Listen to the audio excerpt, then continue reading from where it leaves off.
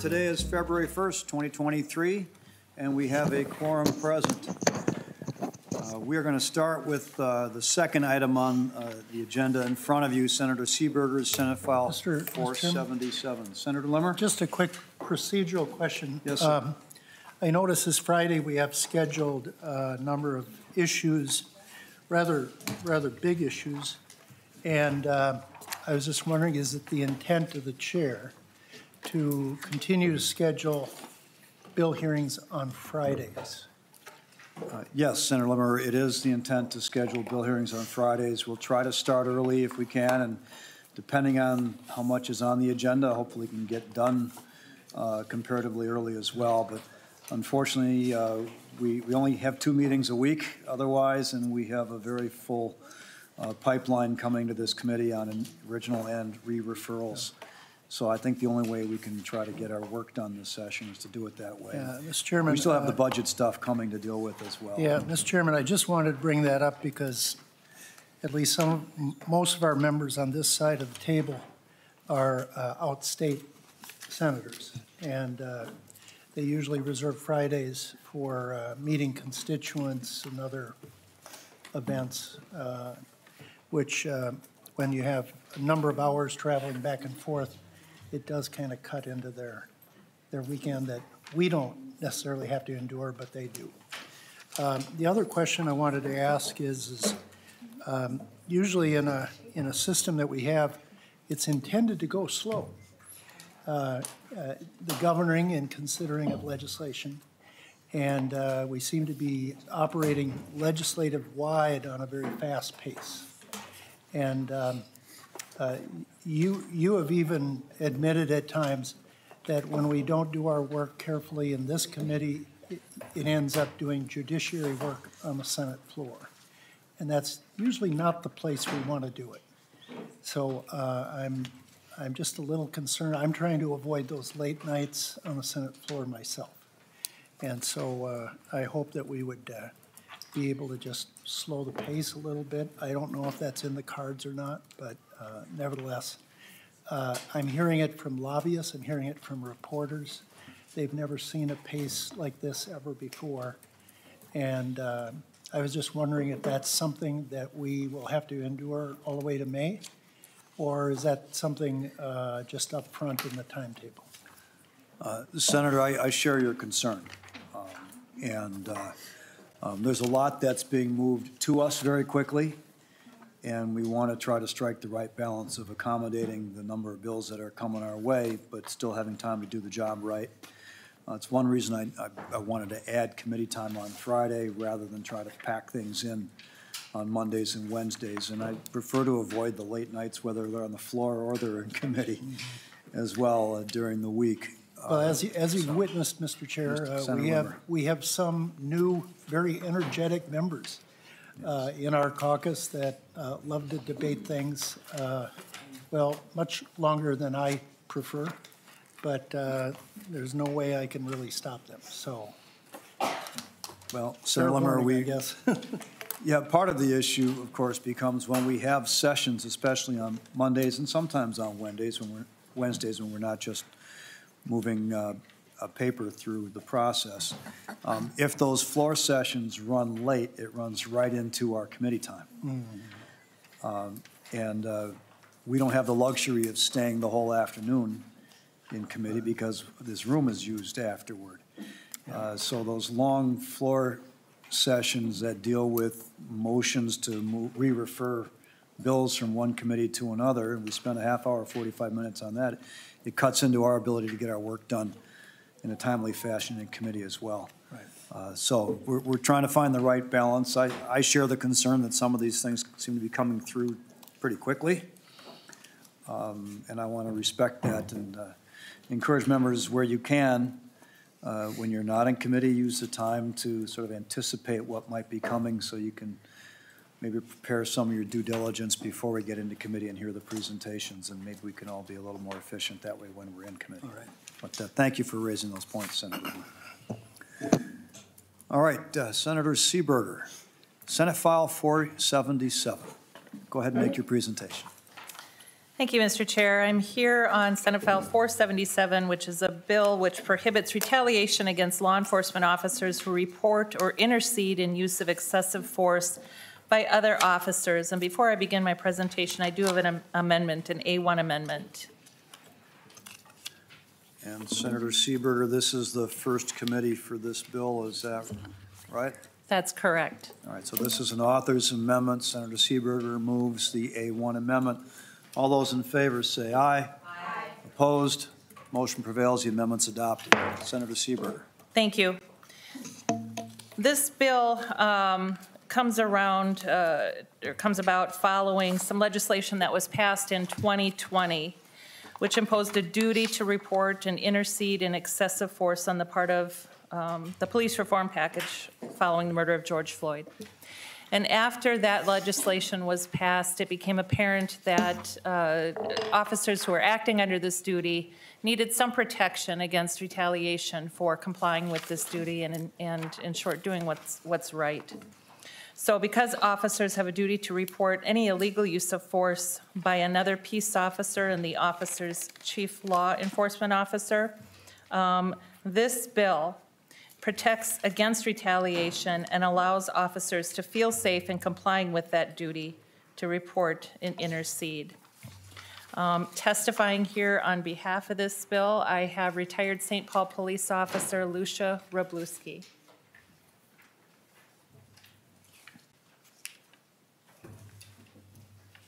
Officer, welcome to the committee. If you'd state your name for the record and go ahead with your testimony. Hi, everybody. My name is Lucia Wroblewski, and I'm a retired St. Paul cop.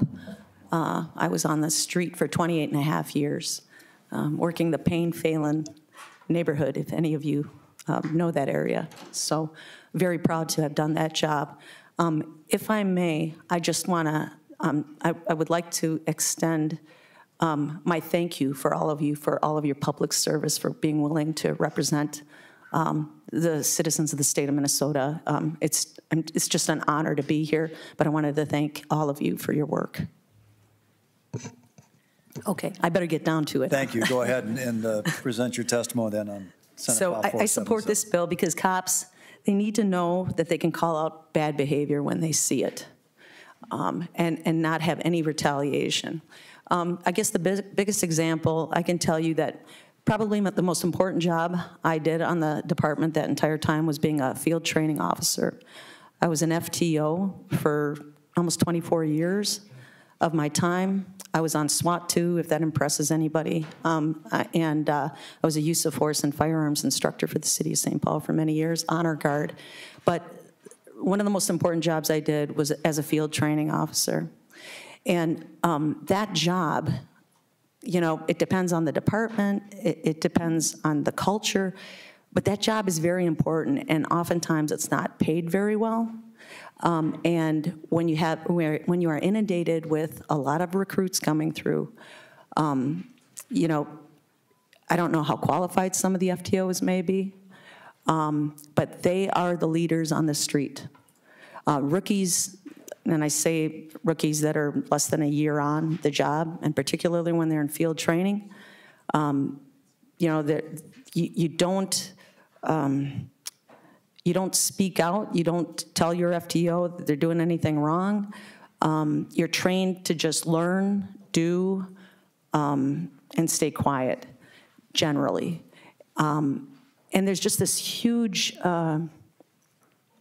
between FTOs and experienced officers, I mean, they're seen as the leader on the street. They're kind of seen as a boss. And if they're doing something wrong, it's very, very difficult for rookies to say anything unless they've been told that they can be protected. So that's just one example of why I think that this is very important. And in conclusion, I support this bill and the work Senator Seeberger has done to make police officers and everyone else safe. Thank you. Any questions for Officer Wroblewski? All right. Thank you for your testimony.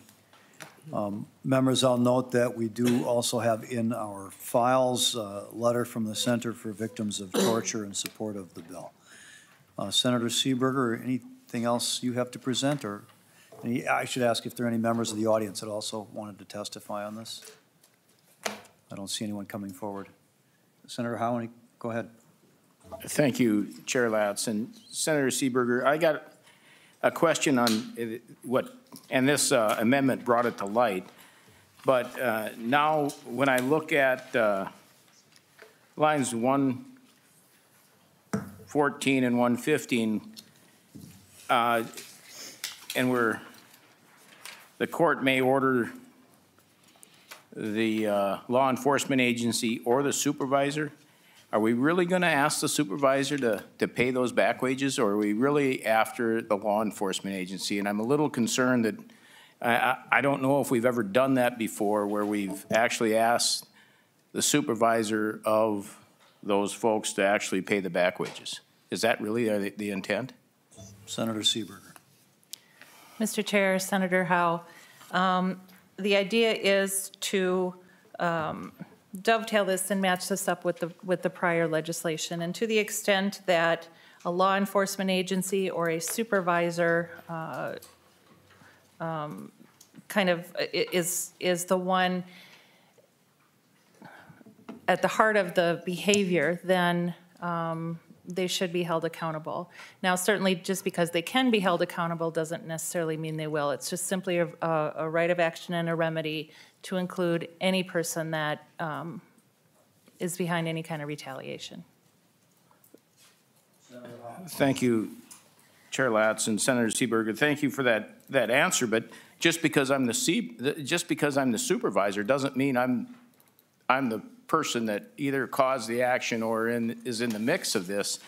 And usually, having worked many years in public safety, those of us that are in that mix are I can't imagine they've got the wherewithal to. I can understand the employer. I'm a little bit weak on why we would go after the supervisor. I mean, if they're the cause of the action, that's a whole different, going down a different road that the court could take.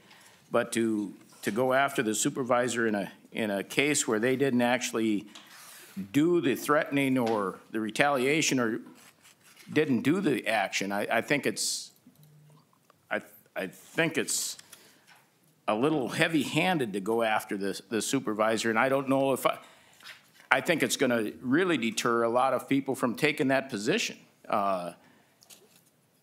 because now you're opening yourself up to liability for actions of others that you don't have, may or may not have, having been somebody that has supervised individuals in combat. You don't always have your, they're not always within arm's reach or in direct supervision. So I find it, I just think that that's possibly something that you may need to take another look at, because I'm pretty uncomfortable in voting for something that's actually going to have, or possibly order a person to pay for something that they had nothing to do with. So that's my concern. Thank you. Senator Westlin. Thank you, Mr. Chair. Senator Seeberger, so I don't practice civil law, and I think that you do. So maybe you could answer this question for me. My understanding about this bill is that that a cause of action could be brought forward against the individual or the agency that engaged in the retaliation. Is that correct? Senator Seeberger. Mr. Chair, Senator Westlin, that's correct. And simply because somebody can be named as a defendant doesn't mean that they will be named as a defendant, or it doesn't mean that they would be held liable for any activity. And in fact, even if a supervisor were not specifically provided for in this bill, under principles of respondeat superior, they could be included in a lawsuit anyway. So I too work in public service. I'm a paramedic. I have undergone field training. I have been in the situation where I am subjugated to supervisors and field training officers, and certainly can recognize that those folks can play a role in keeping people quiet. So I think it's entirely appropriate that supervisors and anybody who could potentially retaliate be a part of this bill.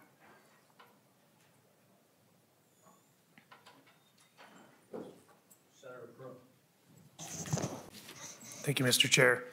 I guess, again, I support the intent of this. I'm just wondering, in this context that we're just talking about employers and supervisors, isn't there a little bit of redundancy there? I mean, isn't a supervisor in that context considered an employer? Senator Seeberger. Thank you, Mr. Chair. Senator, they certainly could be, and this would be a factual determination and perhaps a legal determination that would need to be made under the facts of the case in any action that would be brought.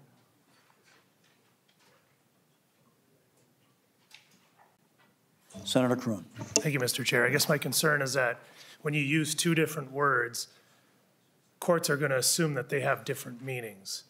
And my concern with this is that I think if you just had employer in there, that under existing law, that would imply anybody above the person we're talking about would fall under that definition. By inserting supervisor and employer, you're creating some confusion in the statute, in my opinion. And so I think, because obviously what is an employer then? It doesn't necessarily mean to the CEO or the police chief or whatever. To be, it's anybody above that person would be considered an employer in my view. So I'm just concerned with the redundancy and using two words when one will do, creating confusion. Senator Seeberger, could I get a little clarification on, I wasn't sure about your earlier testimony, probably because I was paying attention to some conversation with counsel here at the same time. Did you say something to the effect that the underlying prohibition against retaliation sets up a specific cause of action or liability against the supervisor as an individual rather than as an employee? Or did I misunderstand what you said? Mr. Chair, if I said that, that's not what I meant. It's not in an individual capacity. It's in the capacity as a supervisor. The intent being to protect those who comply with their duty to intercede or speak up from retaliation in the employment context. So I have a question for counsel, Ms. Primo. The language on line 8, when it says an employer or supervisor, is that language redundant? If the language just says employer, would that include any person in a supervisory capacity as well without specifying supervisor in the bill? Mr. Chair and members, the or supervisor could be deleted, and the intention of the bill to have the employer be held liable for actions of a supervisor would still remain. So, Ms. Primo, would that apply then on line 8 and on line 14?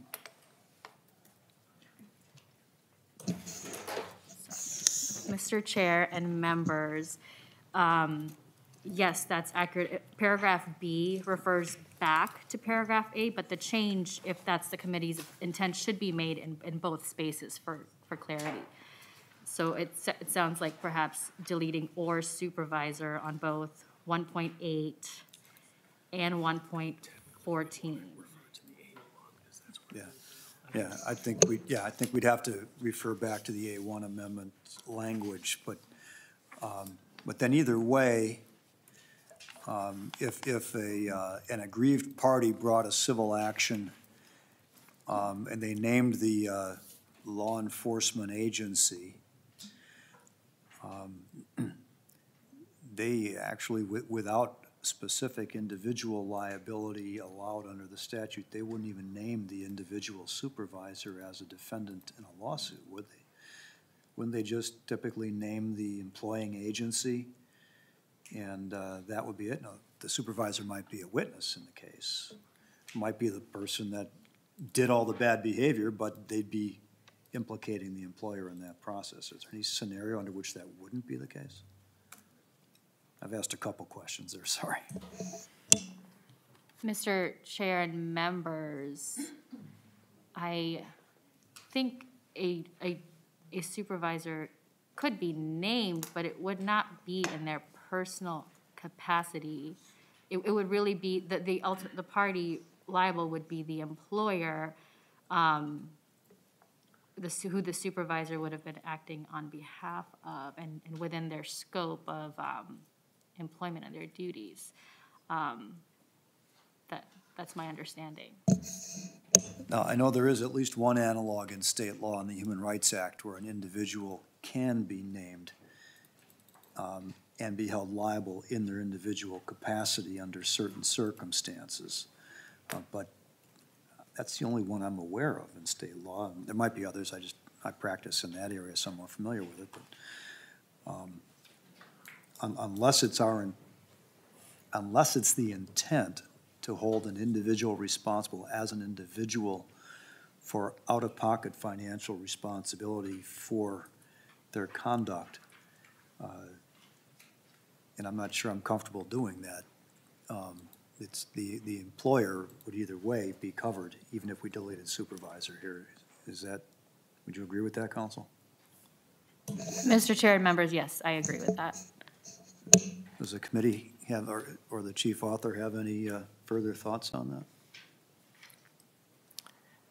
Mr. Chair, to the extent that it would make it clearer that responsibility really should lie with the law enforcement agency, I'd be okay with striking or supervisor from page 1, line 8, which would be 1.3 on the A1 amendment, and or supervisor on the end of 1.4 and 1.5. All right, Senator Seeberger, we'll have the Senate counsel here, Mr. Pappas, read that proposed amendment into the record then. Thank you. Thank you, Mr. Chair and members. Senator Seeberger basically stated the amendment. It's technically it would be to the A1, which has been adopted because that's where the language appears now. On line 1.3 of the A1, delete that line essentially, 1.3, or supervisor employed by a law enforcement agency. And then on line 1.4 to 1.5 of the A1, delete or supervisor employed by a law enforcement agency. Senator Seeberger? Would you like that to be your amendment? Yes, please. Yes, please. All right. Any further discussion on that amendment? Seeing none, all in favor of the amendment, say aye. Aye. Opposed? Motion prevails. The amendment's adopted. Any further questions or discussion on Senate File 477?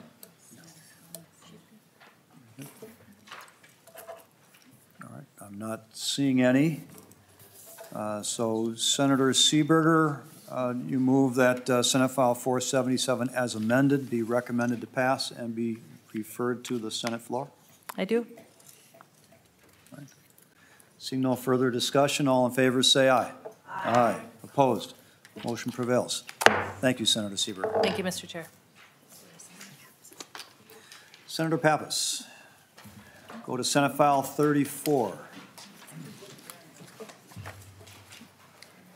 Thank you, Mr. Chairman, and thank you for bringing me back to complete this bill, which we've had, I think, plenty of discussion on. Upon giving it further thought, I agree with Senator Kuhn that I think we should just delete Article 2, Section 1 on page 12. I think the penalty section there is adequate, and if the rest of the committee agrees, I would move that.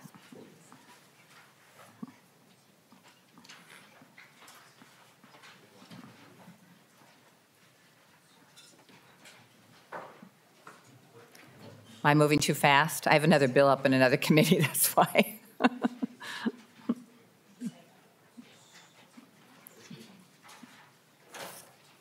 We're just looking to see if we have this amendment in a written form. No, we packet, so don't. we're You making don't this an have the oral amendment. It's an oral amendment on my part. I'm sorry. All right, then would you please repeat the amendment, Senator? Page 12, delete Article 2, Subdivision 2. I think it's the whole article. Let me just see. Am I wrong? Okay, it's delete section 1, subdivision 2. I misspoke. I apologize. That's the section 1, subdivision 2. That's Right. the, just delete section 1 of the amendment, which has the effect of deleting the amendments, the changes in the bill to subdivision 2 of that statute. Right, delete Okay, section So 1. you're recommending to delete the penalty Change. a change in there. All right. Is there any discussion or questions regarding Senator Pappas's amendment? Senator Kroon. Thank you, Mr. Chair, and thank you, Senator Pappas, for that. It might save me an amendment that I was going to offer. Sorry to deprive you of that pleasure. You can move this amendment. I'm happy. No, that's okay. I'm wondering on page 13, Senator Kroon, if this is not related to Okay. the amendment I'll save it immediately for- before us, can you save that comment? I'll save that for later and just thank Senator Pappas, and I'll limit my comments to that. All right. So any discussion relating Senator Pappas's amendment to delete section 1 of Article 2 in the bill? Seeing no further discussion, all in favor say aye. Aye. Opposed? Motion prevails. The amendment is adopted. Senator Pappas, did you have any other amendments? Yes, at Mr. this Chairman, I time? have the A25 amendment. We'll come back to you, Senator Kroon, don't worry. All right, members, I think the 825 amendment is in the packets. Senator Pappas, go ahead and explain your amendment, please. Mr. Chairman, this is, except for the very deleting lines 19 to 21, this is, I think, a cleanup amendment by council, so maybe she could walk us through the amendment. Ms. Primo. Mr. Chair and members, as Senator Pappas said, line 1.13 of the A25 amendment is the only substantive piece that deletes the appropriation. The rest of the amendment makes technical and clarifying changes.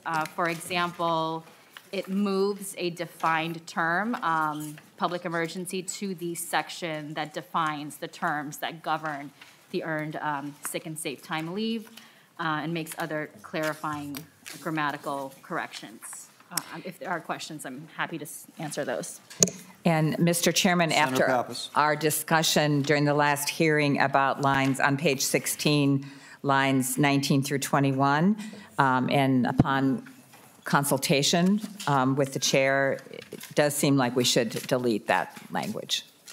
Okay, so page 16, lines 19 to 21.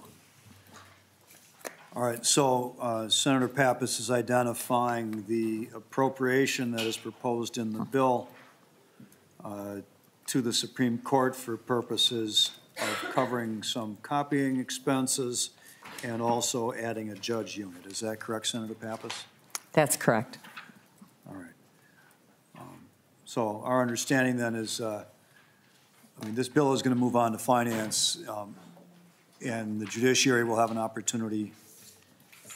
I'm sorry, it's not going to go, well, eventually it will end up in finance. But the judicial branch will have an opportunity to present their budget to us, and we will consider and decide how to handle their budget separately. But those discussions will take place in a different context, and we'll remove it from this bill. Is that the proposal, Senator Pappas? I believe so, Mr. Chairman. All right. Any questions or comments from members of the committee on this? On the amendment A25 as proposed by Senator Pappas. Anyone from the audience wish to make any presentation regarding this amendment? Not seeing any. All those in favor of the A25 amendment, say aye. Aye. Aye. Opposed? Motion prevails. The amendment is adopted. Then, Mr. Chairman, my motion is that Senate Bill 34 as amended be recommended to pass and re-referred to the Finance Committee. Senator Pappas, before we consider that, we're going to turn back to Senator Kroon, who I think sorry. had some other question or comment on the bill. Senator Kroon. Thank you, Mr. Chair.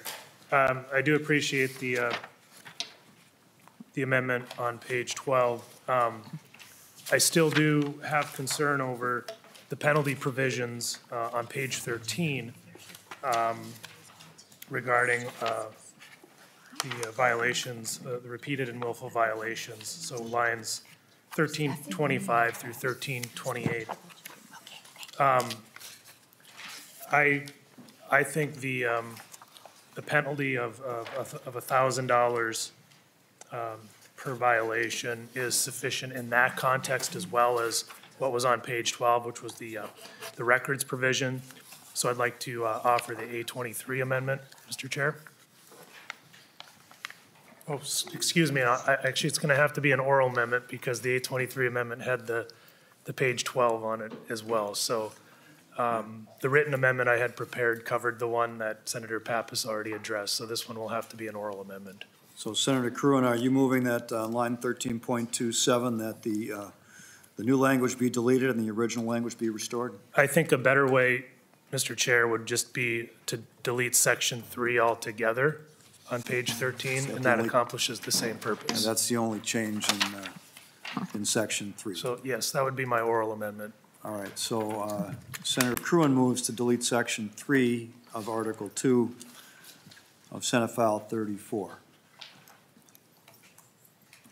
Senator Pappas, to the amendment. Mr. Chairman, I oppose the amendment. I think in this situation, you clearly have a situation where the employer has repeatedly or willfully violated a section of law, and I think it's appropriate then that the penalty is, and again, it's up to $10,000. It doesn't mean that the commissioner will do that, and she stated at our last hearing that they do take into account the size of the business and what is the appropriate level of fine. You know, if it's a major corporation, obviously they'll do the $10,000. If it's a small mom and pop operation, first they'll try to resolve the issue by letter and discussion to see if there was an intention and if they understand the law. But we're talking about repeatedly and willfully, and I do think people need to be accountable if they're not following the law in regard to their workers. So I strongly oppose the amendment.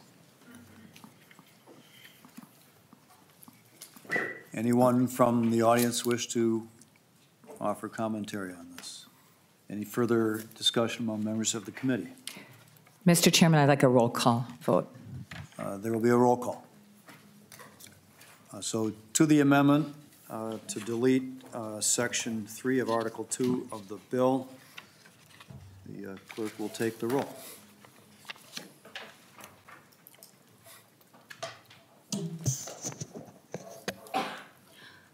Chair Latz? No. Senator Umu Verbaeten? No. Senator Limmer? Yes. Senator Carlson? No. Senator Eichhorn? Aye. Senator Howe? Aye. Senator Kroon? Yes. Senator Pappas? No. Senator Seeberger? No. Senator Westlin? No.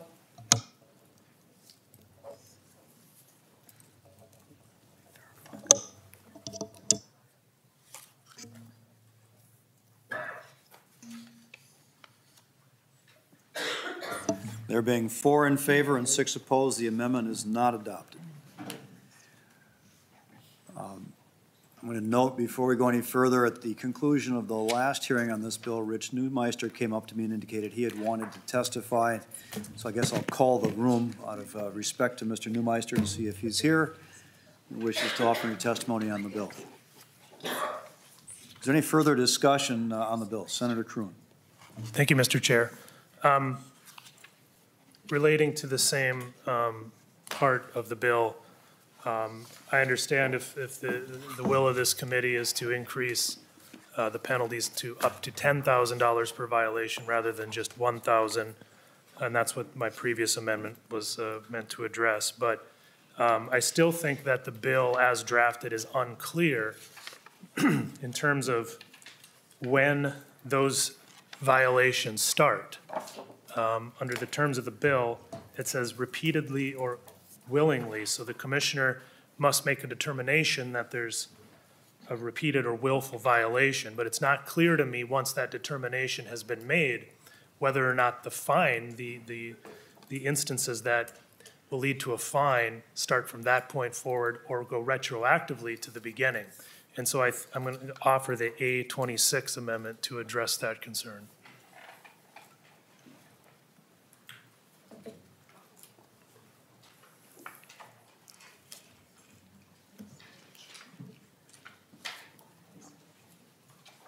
Members, the amendment is being distributed.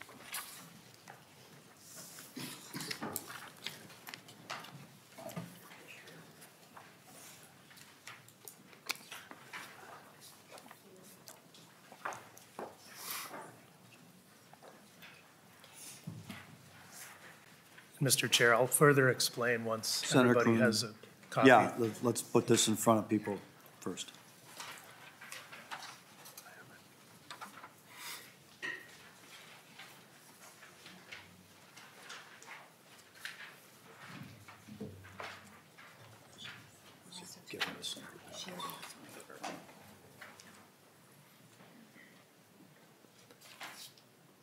All right, Senator Kroon.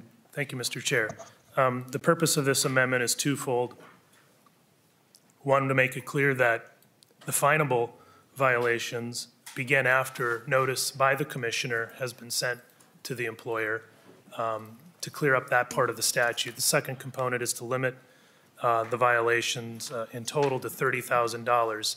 I've already explained the first part of my amendment. The second part of my amendment, the limitation capped at $30,000. The employers that are going to be mostly affected by this change to the law are primarily going to be small businesses. They're going to be mom and pop operations, very few employees, perhaps not the means that the larger corporations have to address compliance issues and things of that nature. So I think having a cap on there, and I understand that the commissioner works with the employer and they take their size into consideration, but all of those things are not in statute. And so I think it's important to have in the statute some mechanism to make sure that these employers are not facing an existential threat over some of these issues. And so that is the purpose of capping the fines at $30,000. Thank you, Mr. Chair. So, Senator Kroon, can I ask you a question about this on your 826 amendment? On line 1.3, if we're going to line 28 on page 13, it looks to me like the way it's written,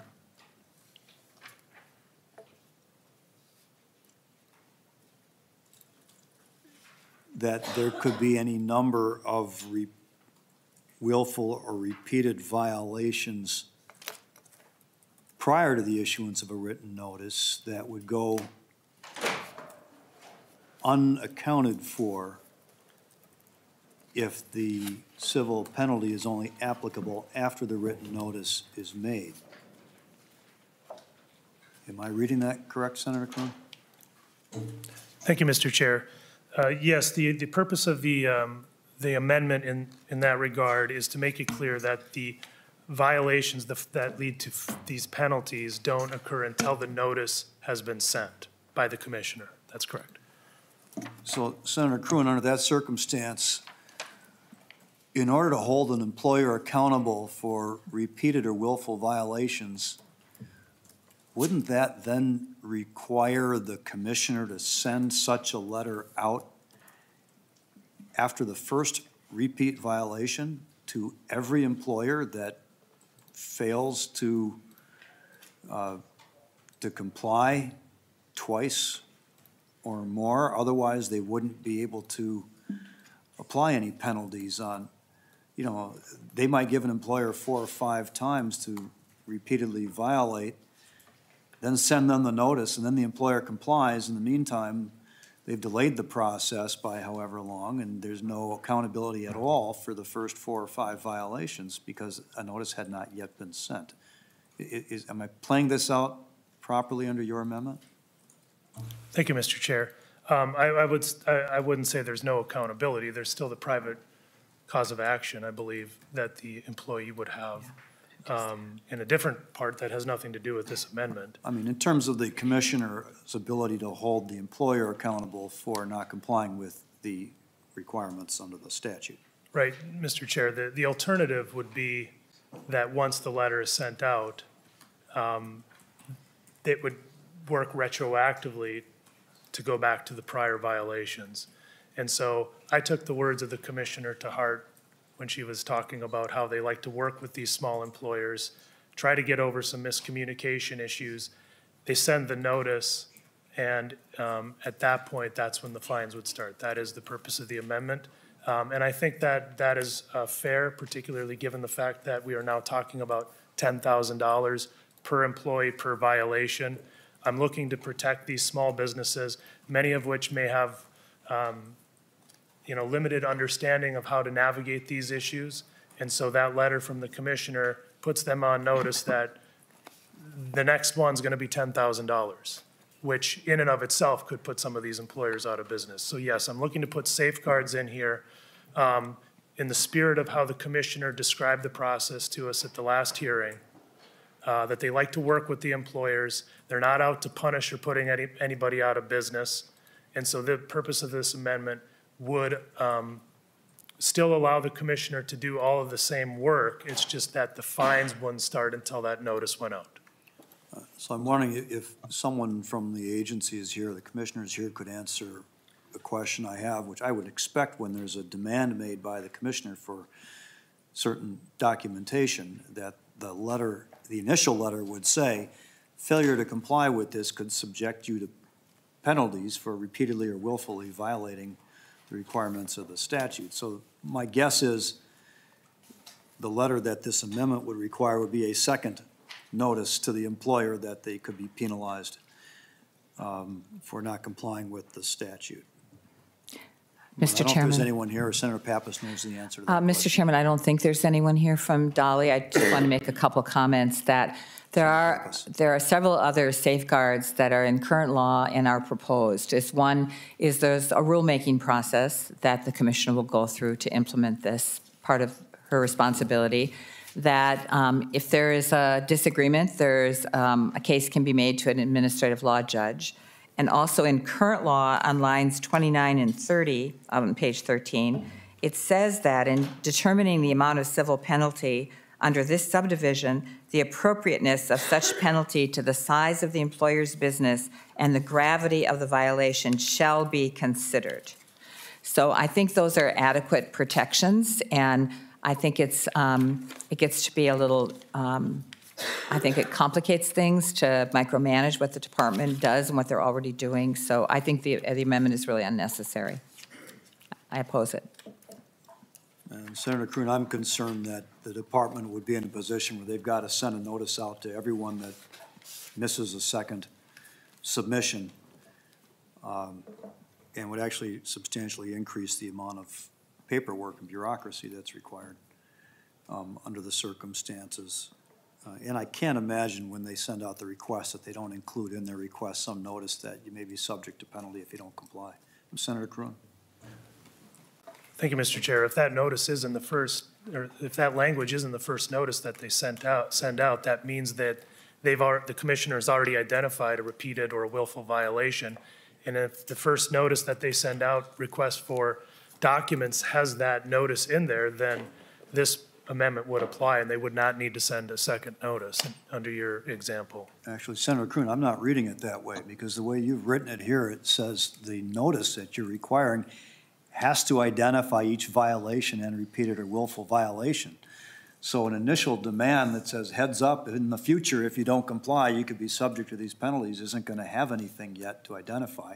It would require a follow-up notice then, after they've violated, that says, now we're going to punish you if you don't comply now, but we aren't going to be able to punish you for all of your violations the 3 or 4 or 5 times before, after we sent you the first notice making the demand. Senator Kroon? Yeah, and that is the intent of my amendment, precisely, because otherwise, under the way it's currently drafted, unless if they do have specific instances of violation, they could put it in the first letter. But assuming they don't have that, and all the first letter is a request for documents, then right, there would need to be a second letter notifying them of the willful and repeated nature of their violations that would invoke finable offenses. So I guess what I'm trying to avoid is a situation where they send out the request for documents, and then they go and get their documents. This isn't done. Then they notify the person, by the way, we found repeated violations, and by the way, there's 3 employees, 3 to my example from last hearing, 3 employees, 3 instances, and all of a sudden, here's your $90,000 fine. I mean, that's the scenario I'm trying to avoid, a scenario that, quite frankly, will put small businesses out of business with these massive fines. Now, if we reverted back to the $1,000 per employee per instant, then this amendment wouldn't be necessary and I wouldn't have this concern. But because we're talking about $10,000, that is the purpose of this amendment, because those fines can escalate a hurry. And keep in mind, we're not talking about huge corporations here. We're talking about small businesses. And I'm looking for any possible way to protect these small businesses from these severe consequences that I see in the penalty provision here.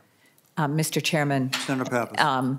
At risk of repeating myself and what the commissioner said at our last hearing, on line 1329, 1328 through 1330, in determining the amount of a civil penalty under this subdivision, the appropriateness of such penalties of the size of the employer's business and the gravity of the violation shall be considered, not may be considered.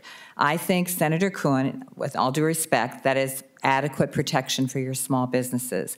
In so many cases, small businesses are part of organizations or associations that do updates, whether it's just by letter or webinars on what the new laws are. This will get plenty of publicity throughout the state. The commissioner is required to educate people across the state. We have funds for community organizations to educate people about this law. I mean, there are other parts of the WESA bill we passed 8 years ago that are ongoing education numbers, like pregnancy accommodations. So this is just part of workplace safety, workplace laws, that all businesses, if they're running a serious and legitimate business, they learn what these laws are. Senator Westlin. Thank you, Mr. Chairman and Senator Pappas. I want to see if I have this right, though. If we back up, before we get to line 25. So I'm reading this in order because it seems to me to establish a process. So at the very beginning of the process, in the very beginning of this subdivision, it says, if an employer is found to have violated the section. So there's been a finding, there's been a written finding and a determination. There's been an order to comply that's been issued. The commissioner has ordered the employer to cease and desist and ordered them to take curative steps, et cetera. And then after all of that happens, the next part of this section says, any employer who's found to have repeatedly violated. So there's already been a finding, there's been a demand to cease and desist, there's been a request to make curative action. And at that point, any further violations are intentional. They know now what they are supposed to do. Do I have that right, Senator? Yes, Senator Westlin, that's correct. Senator Howe. Thank you, Mr. Chair, but I'm looking at this as a small business, and I could get the first violation. I could be talking to my accountant, trying to figure this out, and my HR, and usually I am the HR, so usually, you know, so you go to the accountant, and he says, and he's trying to figure it out, and of course, you got to get an appointment with those guys, and then by the time I can see, you can get the notice that you're already in violation of 3 times before you actually figured out which end is up.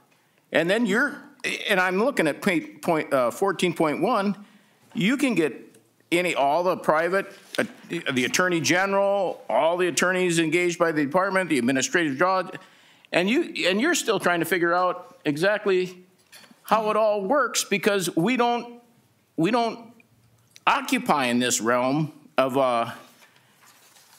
most of the small employers I know have to go through other folks to figure all this stuff out. And by the time they try to figure it out, I'm thinking they're already in past 3 deep.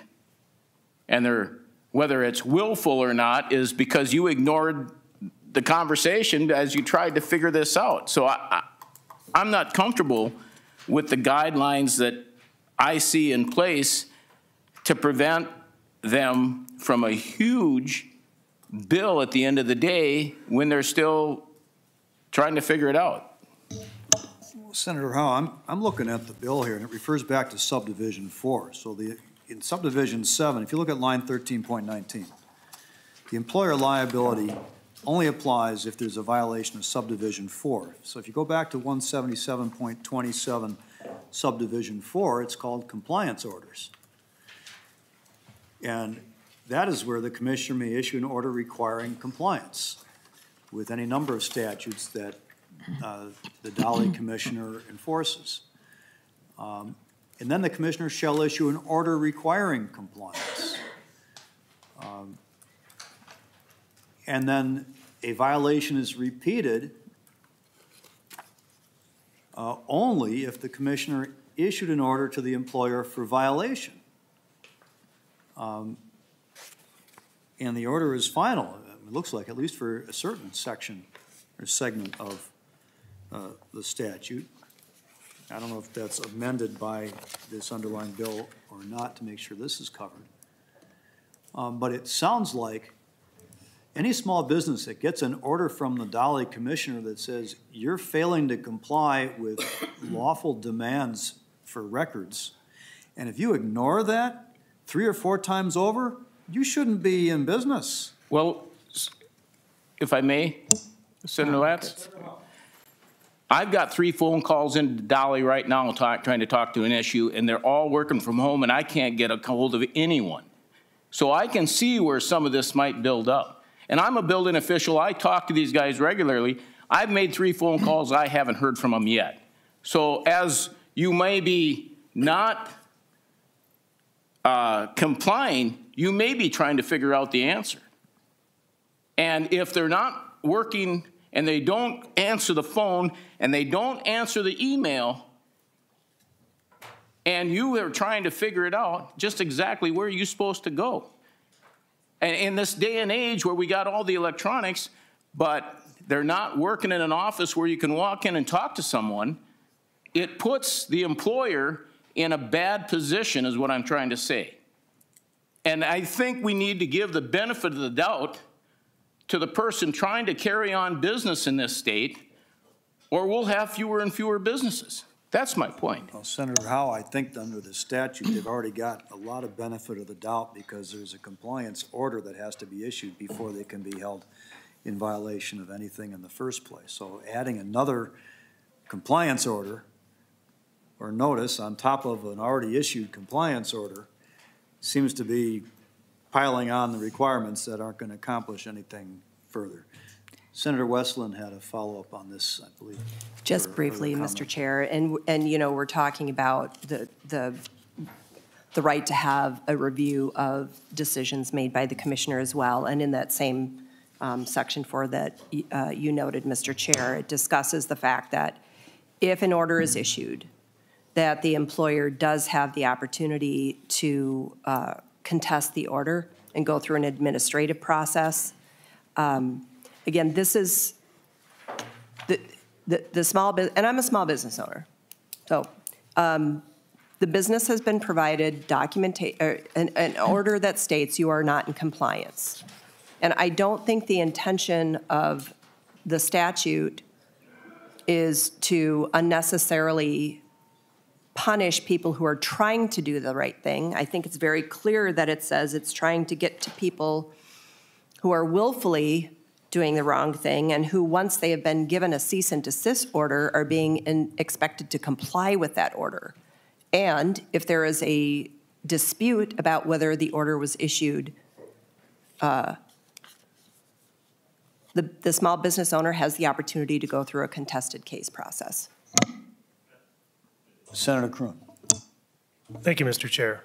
And I appreciate the conversation here and Senator Westlin's comments.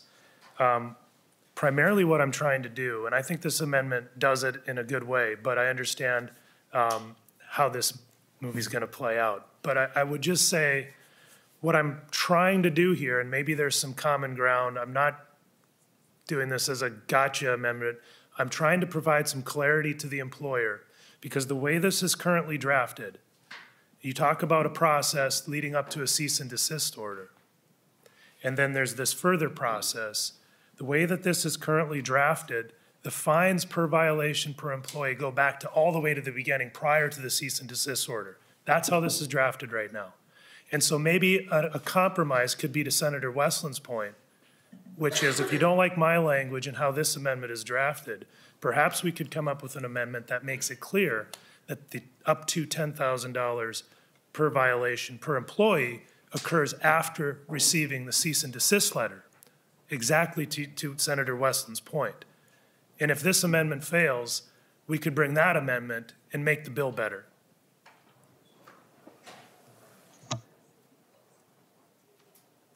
Senator Westlin. Thank you, Mr. Chair. And Senator Pappas, I would like to come back to you. So I'm new here. My understanding is that we provide this language, that we provide a new directive to the agency, and my understanding is that then the agency will go through a rulemaking process to determine how to implement this. And my understanding from your testimony earlier, Senator Pappas, is that once this is adopted, assuming it is adopted, that the agency will then go through a robust process where they will have the ability on a much more granular level to determine how to implement this in a way that provides appropriate due process, that makes sure everybody is clear on the expectations. Am I right on that, Senator? That's correct, Senator Westlin.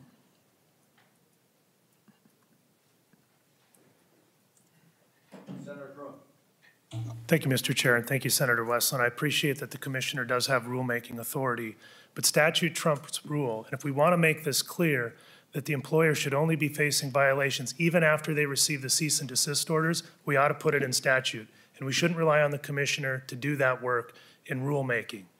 And so I like this amendment as drafted, but if it's voted down, then that will be my next amendment to make it clear that the violations don't go back to the very beginning, but then only would occur after the employer receives the cease and desist letter. Senator Cruen, my suggestion, why don't you withdraw this amendment and just offer your other amendment and have us discuss that?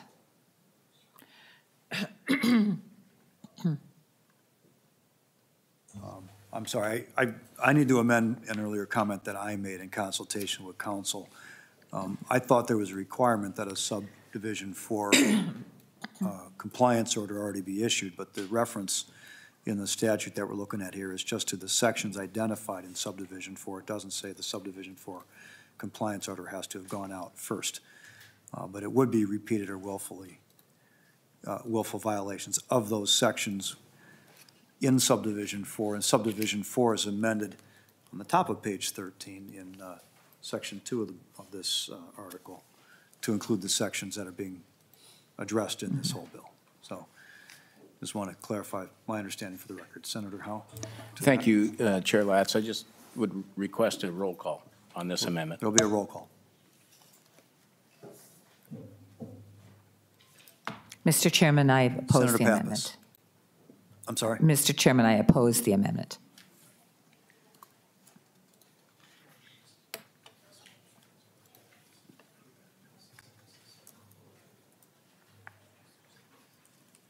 Senator Cruen?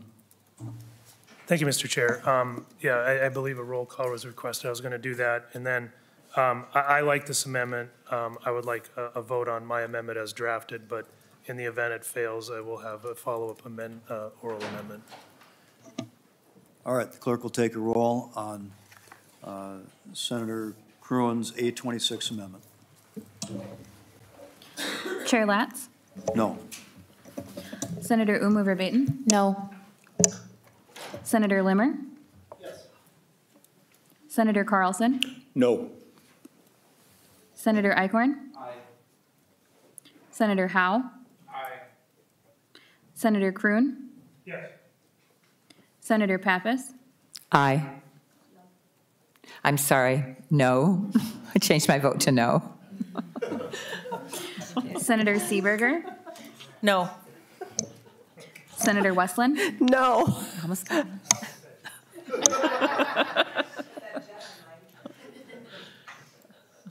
I'm moving us ahead to the final vote. All right, there being 4 in favor and 6 opposed, the amendment is not adopted. Senator Cruen? Thank you, Mr. Chair. I'll make this very brief. I appreciate the discussion. My oral amendment is after the end of the sentence ending an employee on line 13.28, adding occurring after the cease and desist letter required under this subdivision.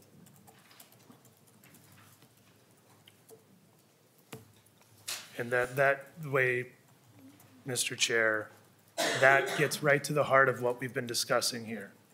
It provides a point certain. It doesn't allow the employer to have a whole host of violations. It doesn't require multiple notices. It just makes it clear when the fines are going to start. And there's one note, you get the cease and desist, that's when it starts.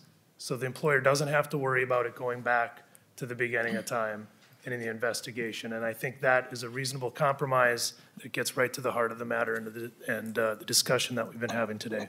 Thank you. Mr. Chairman. Yeah. Council has a suggestion for that, Senator Kroon. Mr. Chair and members, I think this is still in line with Senator Kroon's amendment, but I would propose page 13, line 28, after the period, insert, for purposes of this subdivision, a repeated violation occurs after the issuance of a cease or desist order. And just to clarify, actually, Senator Kroon, you wanted a repeated or willful violation to occur after the cease or desist order is issued, correct? Okay. Senator Kroon.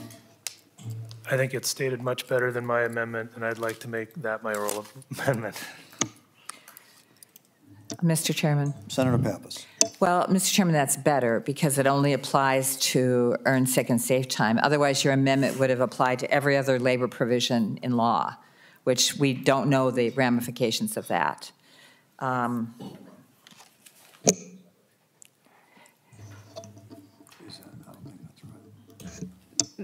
Mr. Chair. Council, Ms. Primo. And members, I believe as I read the amendment, it would apply to more than just earn sick and safe time because this is a section 177.27 governs, generally how the Department of Labor and Industry Okay, issues thank you penalties. for clarifying that. Then, Mr. Chairman, Senator Kroon, I'm sorry, but that just impacts too many other labor laws that we don't know exactly what the impact would be, and I just can't accept that amendment then at this time without having that information. So, Ms. Primo, then what you're saying is that as written or as proposed, the amendment, because it's in subdivision 7, which at the beginning of it refers back to a section identified in subdivision 4, which members have in their bill here. If you go back to the bottom of page 12, subdivision 4 of that statute is reproduced, and there is a long list of statutory sections there that continues on to the top of page 13, to which is added the earned sick and safe time, the new proposed earned sick and safe time statute sections, but that's at the end of a long list, or with any rule promulgated. So yeah, it sounds like the proposed amendment would apply to quite a long list of existing labor laws. Senator Kroon. Thank you, Mr. Chair. I would also note the increase from $1,000 to $10,000 applies to all of those same instances that you just referred. So if it's good for the goose, it's good for the gander.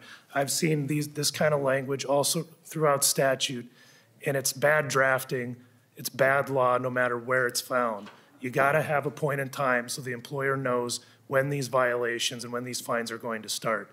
So just because this refers to other points in law doesn't create a doomsday scenario. It just happens to clean up other parts of law as well. Thank you.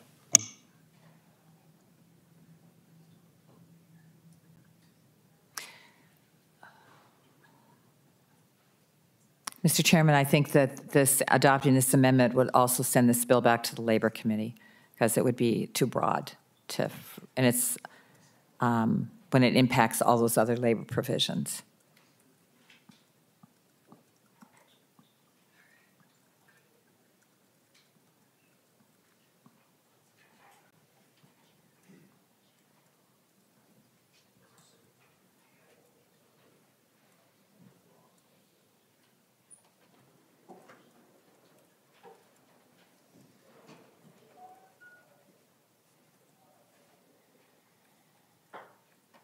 I was just conferring with counsel. It has to do with the powers and duties of the Commissioner of Labor and Industry, so it would be up to the chair of the Labor Committee whether they wish to bring the bill back to consider this as well. Senator Howe. Thank you, Chair Latz. I'll request a roll call. There will be a roll call. Any further discussion? Senator Pappas, your position on the I proposed oppose the oral amendment. amendment?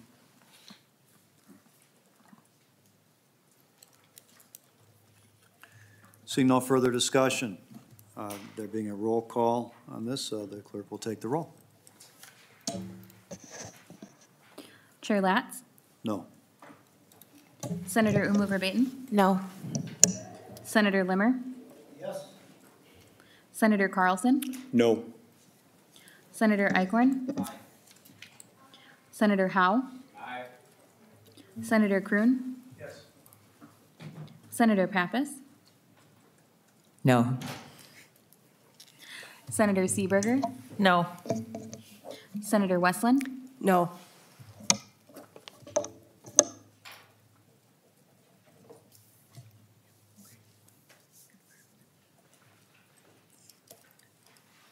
There being 4 yeses and 6 noes, the amendment is not adopted. Is there any further discussion on Senate File 34 as amended? And I still don't see Mr. Newmeister here, so he's missed his opportunity today. Apologies that we couldn't get to him at the hearing on Monday.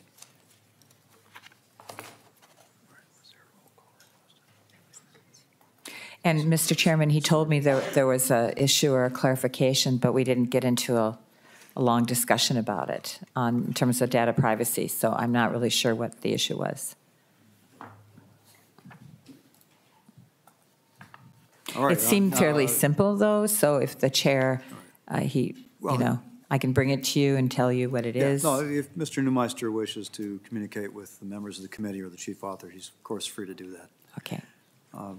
All right, Senator Pappas moves that Senate File 34 as amended be recommended to pass and be re-referred to the Committee on Finance. All those in favor say aye. Aye. Aye. Opposed? No. Motion prevails. Thank you.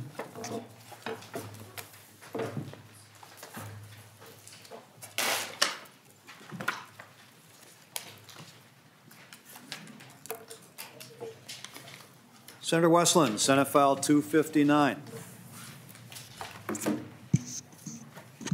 Good afternoon, Mr. Chair and members. I would like to move Senate File 259. Senator Westlin, why don't you go ahead and make your presentation and explain the bill. Thank you. Well, hopefully this will be a little simpler than the last one we were on. This is basically a technical housekeeping bill that has been proposed, and we do have someone here to explain the details of it because she's the expert. Basically, there are a number of provisions in the statute that are clearing up some language regarding real property and recording and some modifications. Very minor changes. You'll notice in a number of places we're inserting or changing it to Minnesota Extension Service, which comports with the current name of the agency. In the sections regarding mediation, in the past, it's been my understanding that this has permitted or suggested that county recorders or extension offices might have or could provide forms for mediation requests. This is centralizing this so that it's the Director of Minnesota Extension Services that is providing those forms and to whom the request for mediation will be made. There is a section here that actually falls within my area of practice, so I appreciated that. The summary real estate disposition judgment is issued in conjunction with a dissolution proceeding where one of the parties is being awarded the homestead. And unfortunately, in a lot of cases, that summary real estate disposition judgment does not get filed for whatever reason. Someone goes to sell their house and they realize they've got an issue. What this is doing is it's indicating that the court must require that one or other of the parties or their counsel prepare that document and make sure that that is recorded. It also alleviates responsibility of the recorder or the registrar to verify whether or not the court has actually signed off and approved a summary real estate disposition judgment. And I think those are the primary points, but I would defer to Ms. Schreiner to provide some additional information about what the technical corrections do. Ms. Schreiner, welcome to the committee. Go ahead and state your full name and position for the record and your Thank you, testimony. Mr. Chair, members of the committee. My name is Mary Schreiner. I am the recorder of Brown County, and I'm testifying on behalf of the Minnesota County Recorders Association. I am the co-chair of the Legislative Committee and the chair of the Housekeeping Committee. As Senator Westlin, she explained those things great. Really, the other things are very just technical changes. We took away in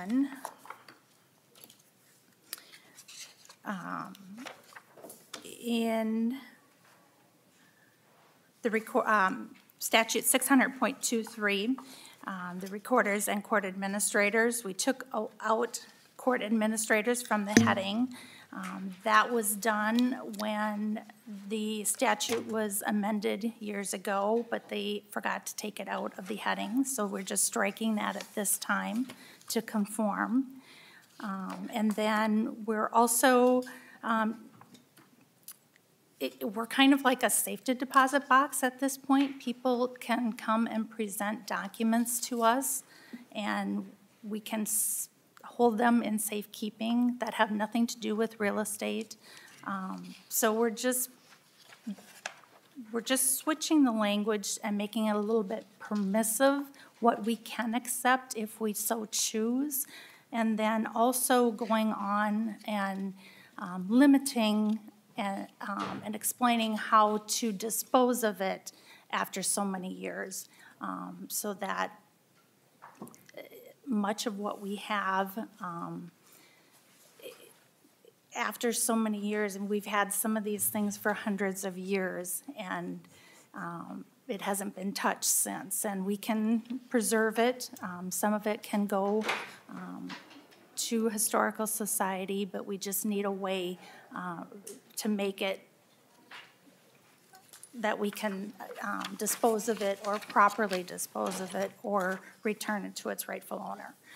So that amendment goes along and defines how we can do that.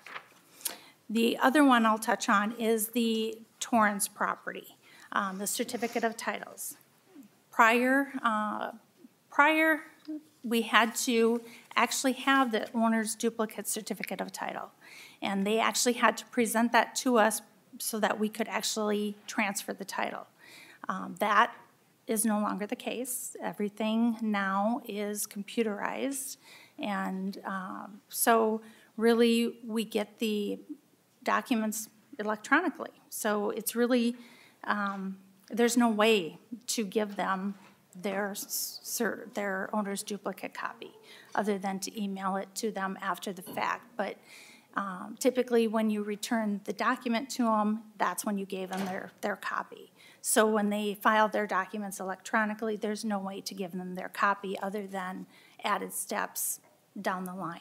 And we do that if they request it, but we're just tweaking the language in the statute so that if they do request it, we'll provide that to them. But prior to that, it's saying we had to provide it to them every transfer.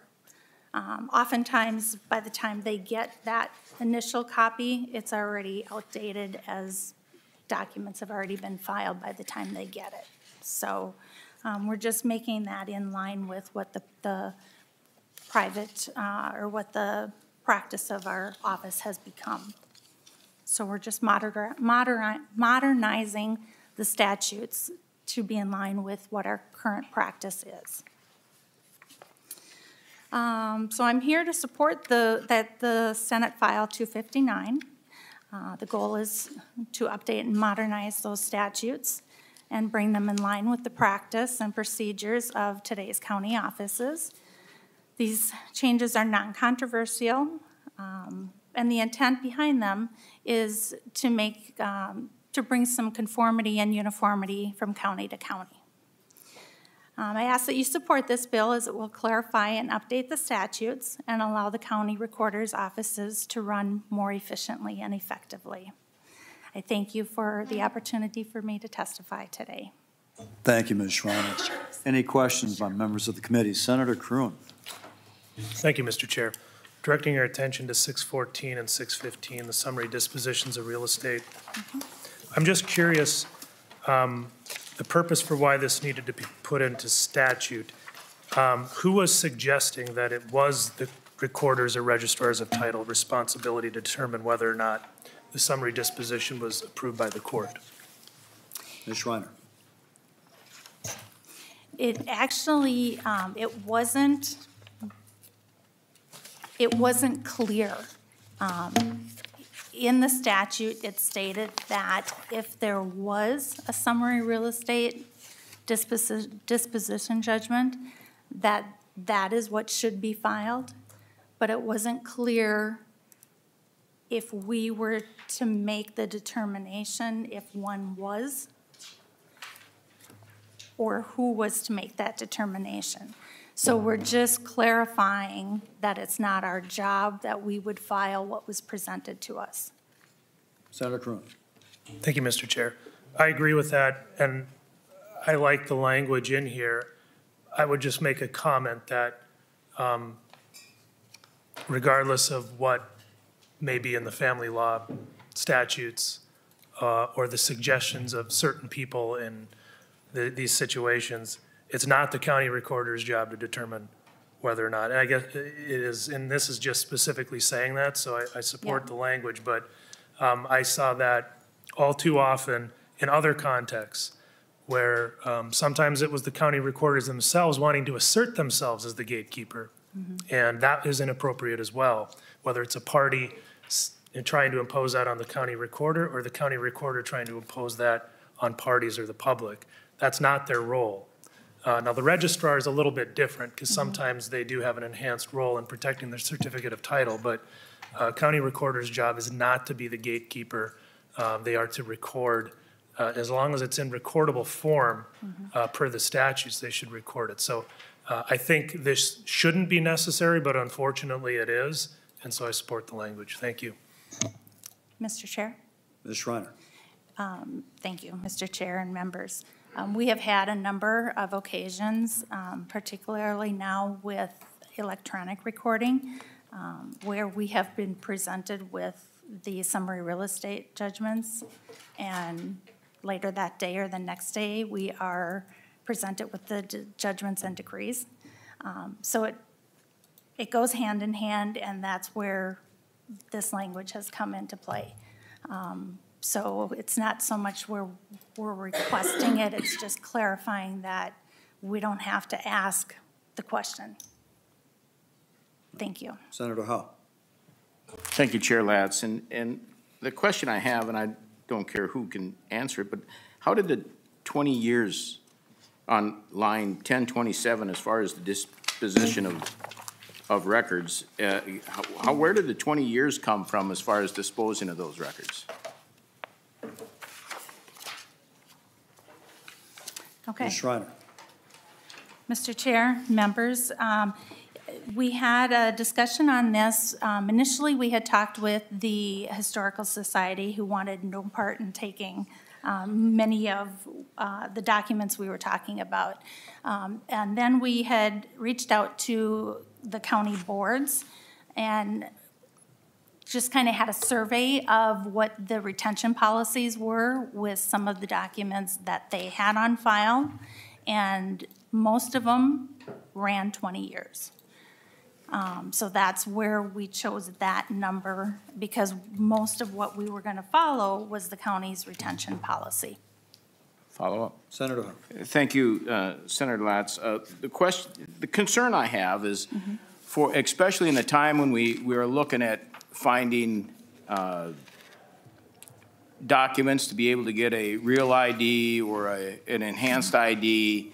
Many folks now have to go out and get divorce papers, marriage licenses, change of names, and sometimes many of those are past 20 years. Yes. I have grave concern that the only place where we recorded those documents are at the county recorder's office, and now 20 years, some of these folks have been married, like myself, 38 years. Now that document doesn't exist anymore. I've got grave concerns of that. The other piece of that is I've also got a number of DD-214s, my discharge papers that prove that I served honorably and was discharged properly.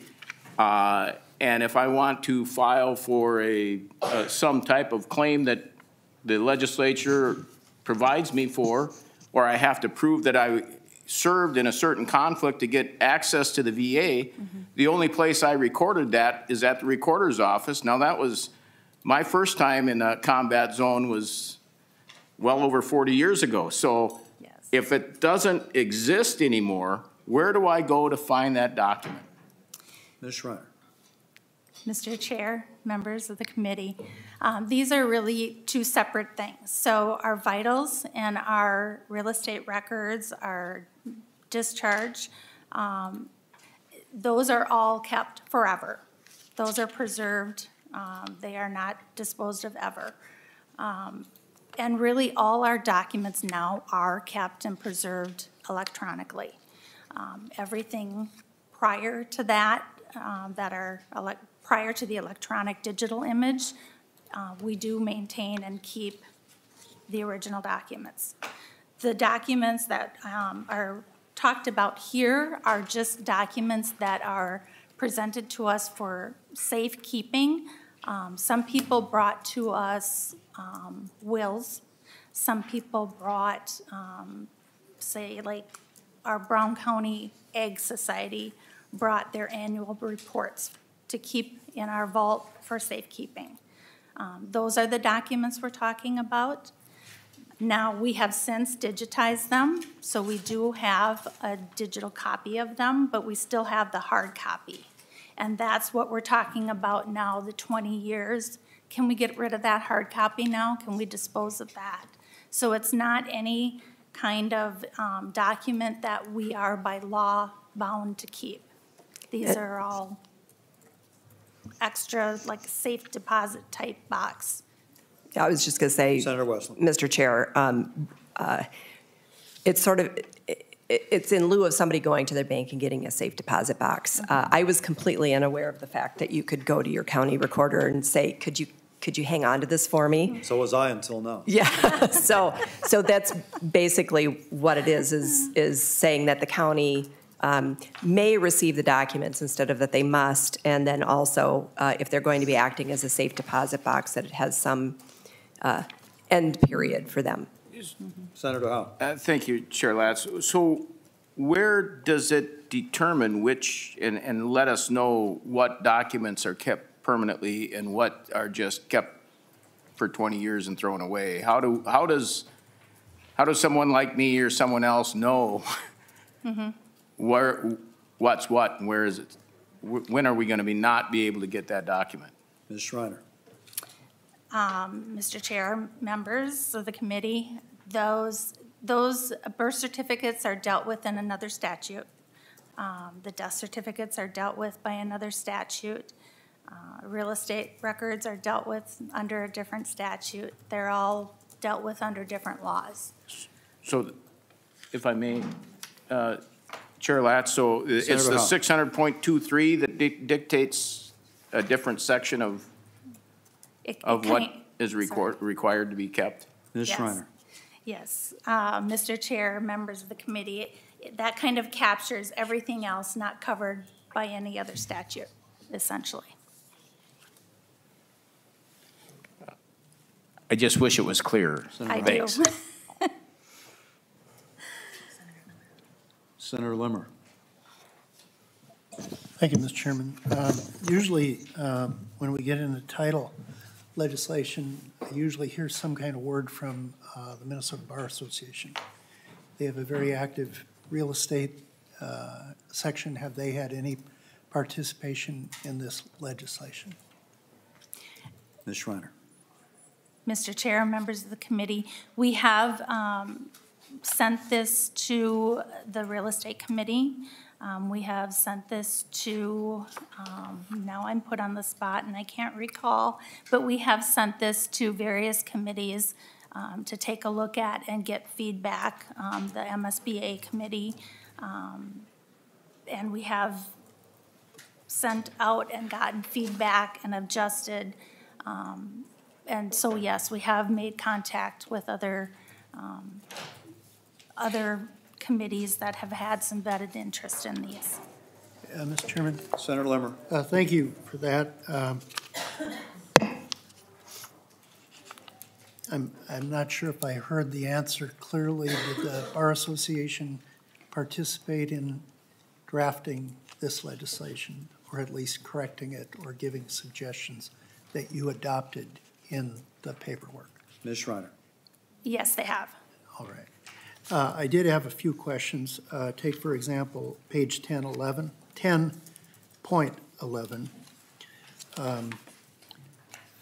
This is in the matter of offering receipts, and we're changing it if required versus if requested. Could you tell me what the difference is? And why would we wait for the request? Wouldn't it be something that it would just be normal to hand over at the time of the transaction or the visit? Ms. Schreiner.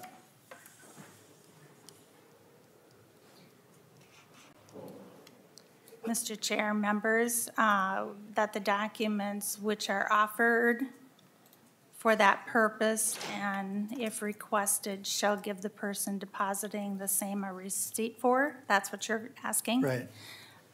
Why wouldn't we just automatically give someone a receipt for those Right. elements? We would automatically give a receipt. So if we back up, we changed in line 10.10, we changed shall to may. So we made it permissive so that we wouldn't have to accept these things. And so we just followed through and said, if we do accept them, then we will, if requested, give them a receipt for those things. We just kind of followed through and made it permissive all the way to the end was our thought process. Okay, Mr. Chairman, if I can bring you to another location. A number of places you have removed reference such as line 710 and 323. You've removed or struck the language county recorders or county extension office and relied simply on one location, the director of Minnesota Extension Service. I've always thought that a county recorder's office would be closer to the public in that immediate area. Why are we going down a centralized government path to go to one office somewhere in the, I don't even know where the Minnesota Extension Service is, but is it a singular address, or, and why wouldn't we use a county organization? Ms. Schreiner. Mr. Chair, members of the committee, we dealt closely with Mary Nell Priestler, who is the program director at the Extension, Minnesota Extension Office. She's up in Duluth. And the county recorder's office has never had forms available in their office. We've always referred them to the Extension office. There's a notice that has to be provided to the debtor. The recorder's office is not made aware of that notice. And so if they would come get those forms from our office and we would have those forms and give them to them, there's a potential for fraud and abuse that has been made in the past to those recorders that have given forms to them. She was completely on board and suggested to us to remove the recorder's office completely from the statute. It was her recommendation upon our discussion with them. No, they're not available online. They have to get the packet directly from them because they monitor what notice was given to whom so that the right debtor gets the right packet and it follows accordingly. So Ms. that- Schreiner, this applies specifically to a mediation that's going to be conducted lender. by the director of the Correct. Minnesota Extension Service, right? Correct. So basically, you're requiring that they go to the mediator to get the Yes. forms to ask for the mediation. Correct. They want to follow it through all the steps. Yes. Senator Limmer, did you have a Yeah. follow-up? No, but I do have another question on lines 926, 927. We're changing subtly the role of the director. Director shall provide mediation request forms when requested. When would the person know that they can request these forms if they're not providing that information? Ms. Schreiner?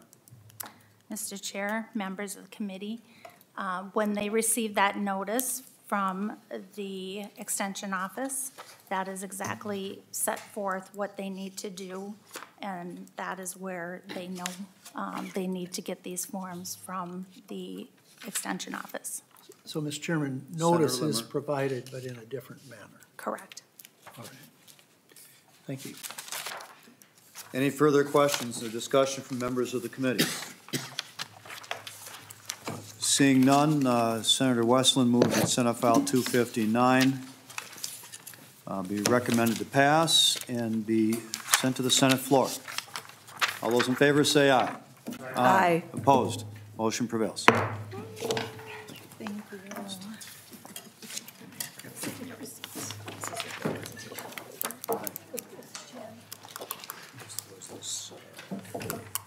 This is from Feist.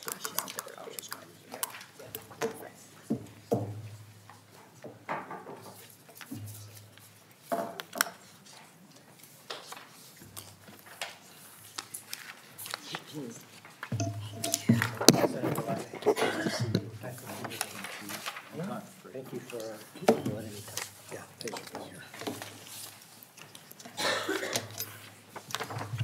Senator Latz, you may begin. Madam Chair, thank you.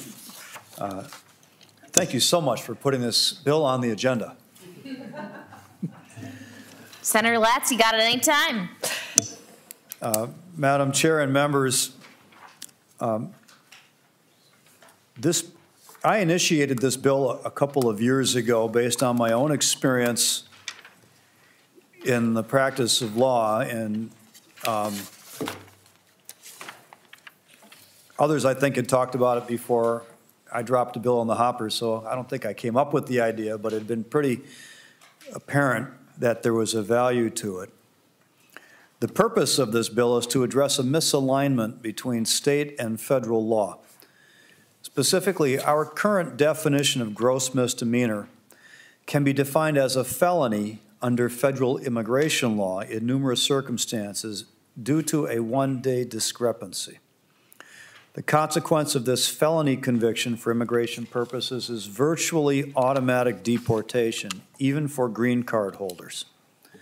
Notably, a gross misdemeanor conviction could still lead to deportation. This proposed change simply aims to avoid a disproportionate result related to the particular offense.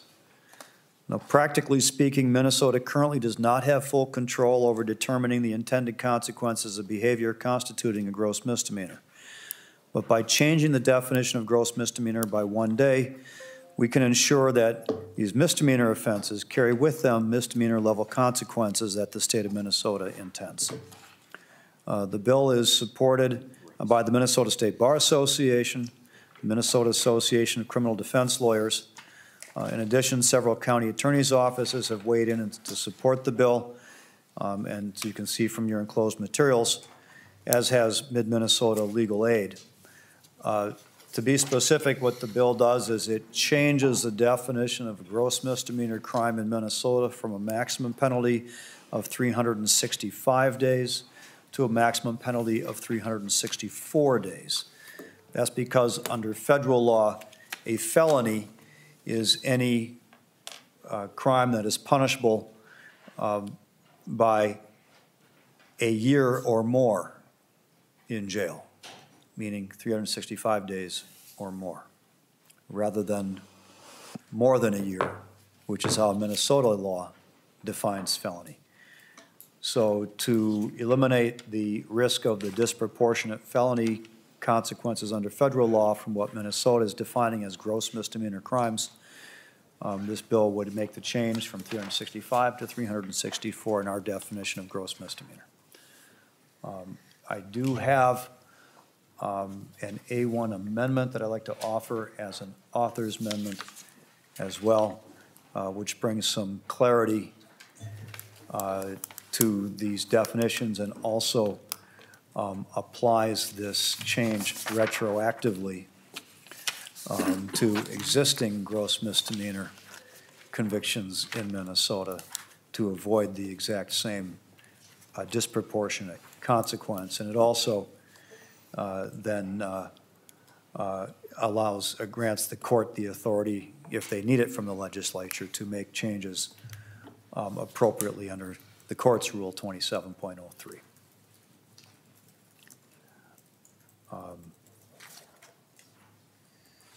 I also have with me a testifier, Mr. Chan, who is an immigration lawyer, who would like to offer some thoughts. Senator Latz, would you like to offer the amendment first? I move the A1 amendment. It's an author's amendment, Mr. Chair? Yes. Pardon me? Is it an author's amendment? It's an author's Yes. amendment, All those in favor? yeah. Aye. Aye. Any opposed? All right, that passes. And you have a testifier who would like to speak to. I do, Mr. Bill as Chen, well. who's sitting to my right. Good afternoon. Thank you very much, Chairman Latz and members of this committee. My name is Linus Chan. I am an immigration lawyer that teaches at the University of Minnesota. I represent people held in immigration detention. Originally, Julia Decker, who is the legislative director at the ACLU, was slated to testify. Unfortunately, she's unable to make it. She sends her regards and asked if I could attempt to fill her shoes if at all possible.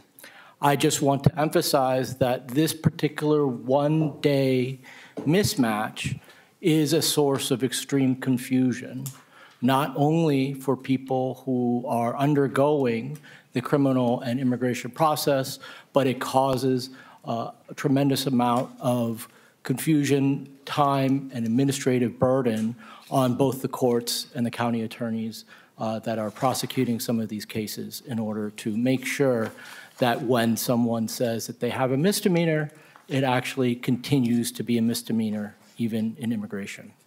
I'm happy to answer any questions that the committee might have. This can be a bit of a technical area of law, so I apologize, and please, have me clarify any things that you need. Thank you for your testimony, Mr. Chan. Committee members, do you have any questions? Senator Limmer. Thank you, Madam Chair. Senator Latz, you made mention that the A1 amendment recognizes a retroactivity on this. Could you explain or maybe reveal the scope of what that would affect? Are there hundreds, thousands of people that we're trying to address, or is all of that, there's got to be a reason for it. Could you explain a little further? Senator Or perhaps Latz. your testifier could. Yeah, Madam Chairman, Senator Limmer, under Minnesota statute, a judge could sentence a person who is convicted of a gross misdemeanor up to 365 days in jail. Not every gross misdemeanor sentence specifies 365, but it could be. That's up to the judge ultimately who imposes the sentence. That would apply, so this would apply to every gross misdemeanor conviction in existence in the state of Minnesota.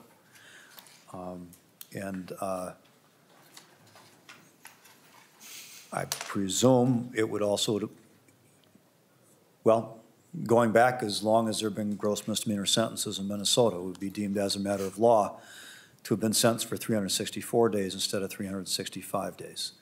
So that would encompass U.S. citizens, it would encompass lawful residents of the U.S., and any others who have been convicted of a gross misdemeanor crime in Minnesota. So I couldn't tell you numbers. It'd be substantial numbers. Some subset of them are, if they're still here in Minnesota or in the United States, are vulnerable to federal action based upon the federal definition of felony in their laws. So, Madam Chair. Senator Limmer. Senator Latz, what definition would trump one over the other? Senator Latz. it'd still be a gross misdemeanor. It should be, yeah, and this clarifies that. It just makes it clear. Yeah. But that's. But that would,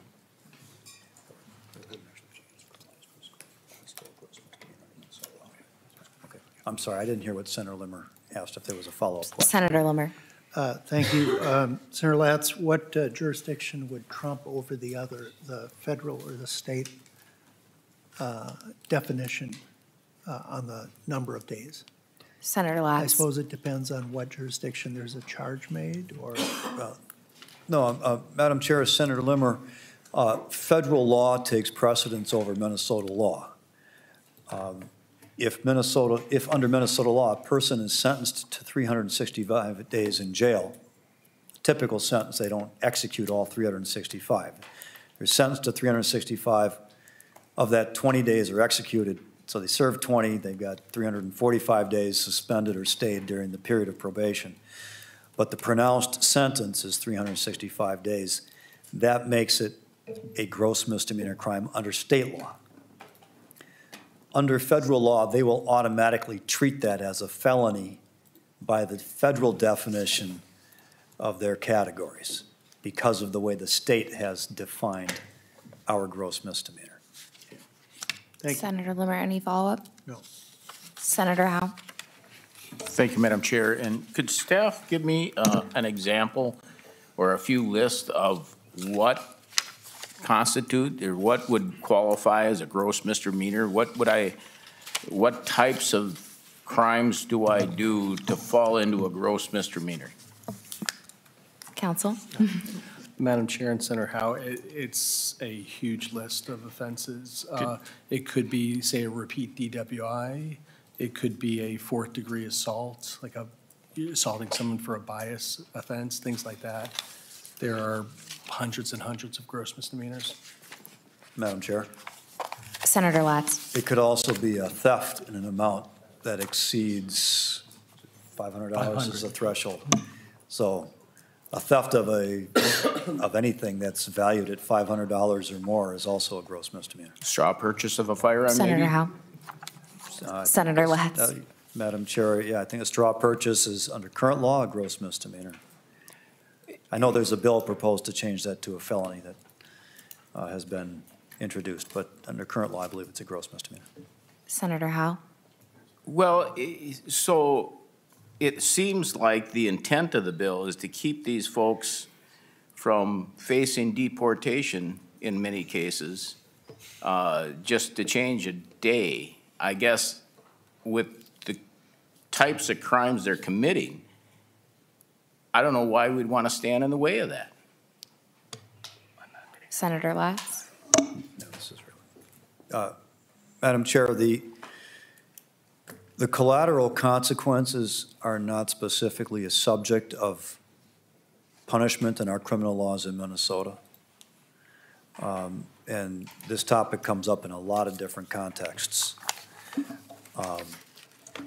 What we are trying to do with this bill is to align the collateral consequences that we're aware of with regard to gross misdemeanors with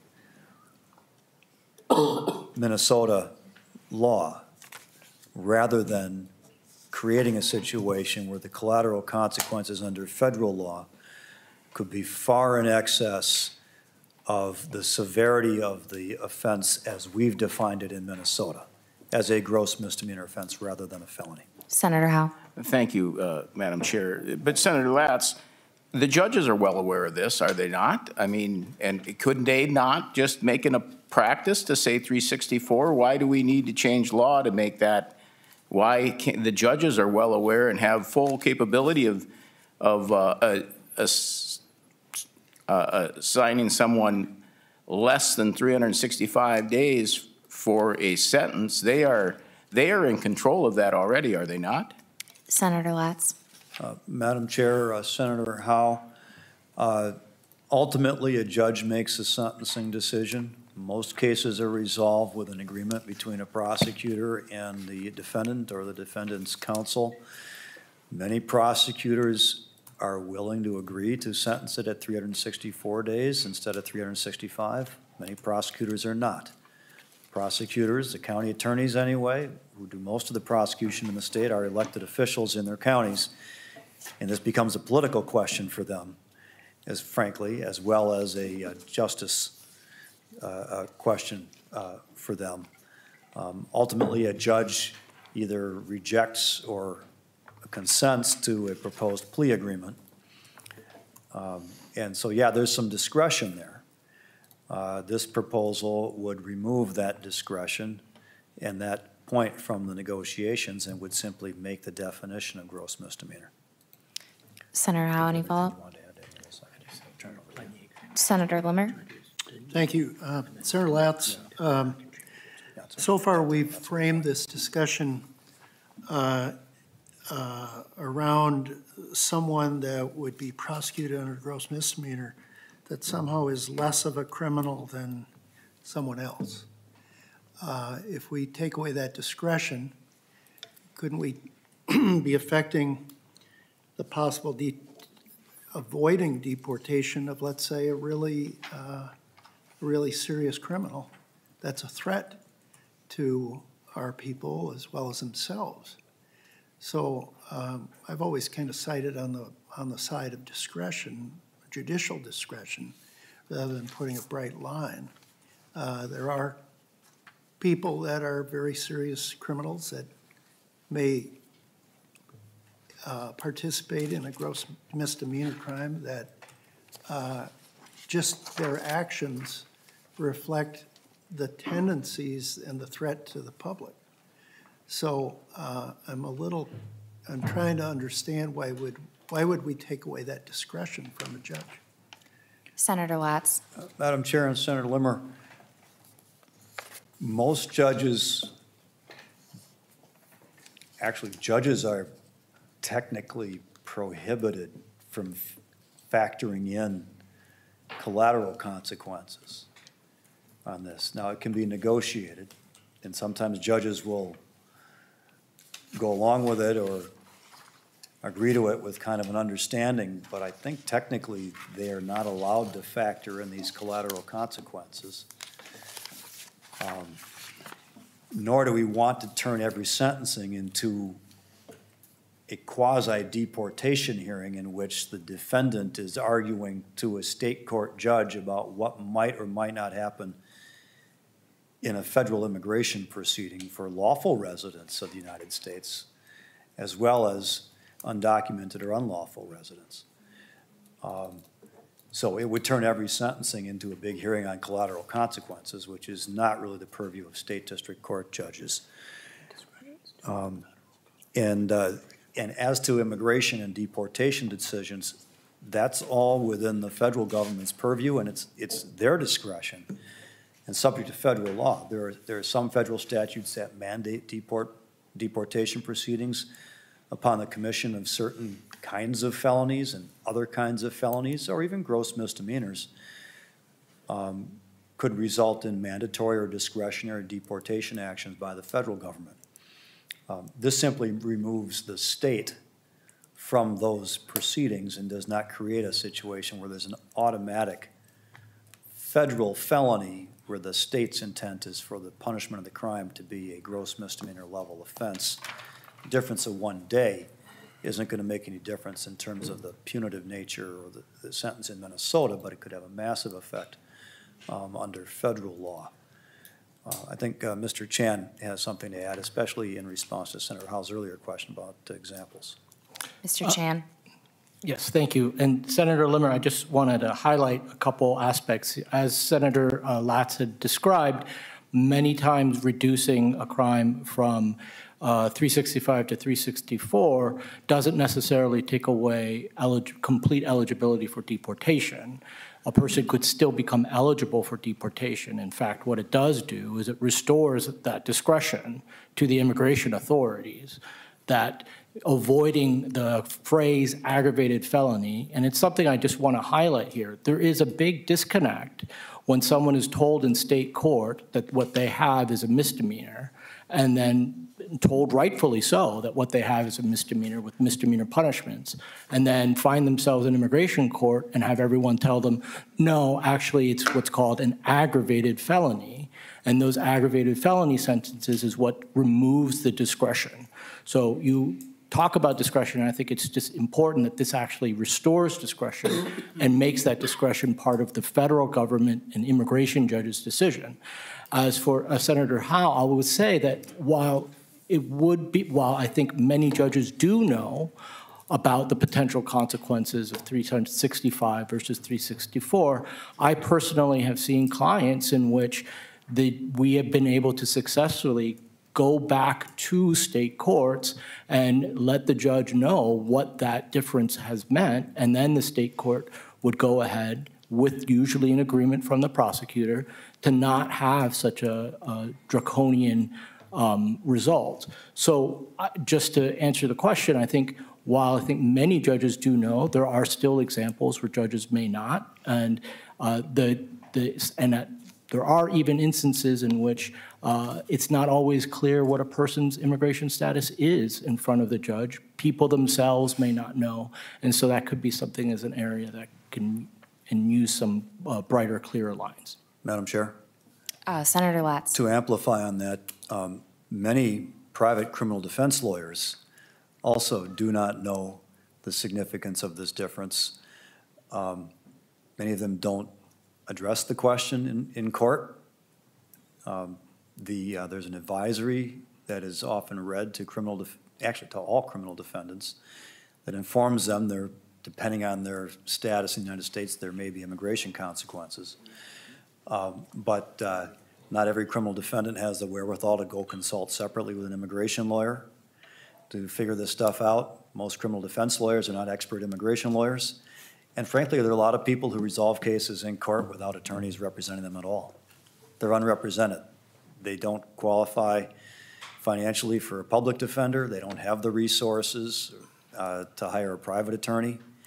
And they end up resolving, they go talk to the prosecutor directly. It's not the prosecutor's job to sort those immigration potential consequences out for them. They're completely ignorant. They go in front of a judge and they just get the automatic gross misdemeanor sentence. They find out sometime later when they get a notice from the federal government that they're the subject to immigration proceedings, maybe deportation proceedings. So frankly, there's a lot of ignorance in the system, and the victims of that ignorance often end up being punished far in excess of what was intended by current Minnesota statute for gross misdemeanor consequences. I saw Senator Kroon, and then I'll go to Senator Westlin. Thank you, Madam Chair. Perhaps this is just philosophical disagreements here. I don't know. I guess what I'm struggling with is whether certain criminal behavior is worthy of deportation. Seems to me to be a federal issue.